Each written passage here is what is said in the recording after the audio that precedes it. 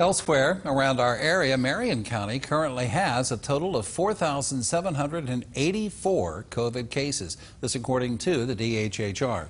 With a steady uptick in confirmed cases in that county, the health department is back on alert. Administrator Lloyd White says that most of the cases are happening to people who are not vaccinated, and he says few cases are what they call breakthrough cases, where vaccinated people are testing positive for the virus. White says that the Delta variant is still of major concern to the health department, but all indications say that the vaccines are effective against the variant.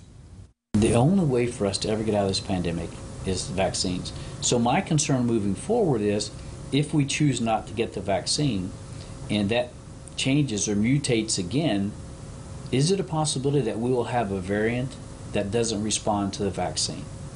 And I think we will. And so the best way for us to prevent that is make sure we get the vaccines today.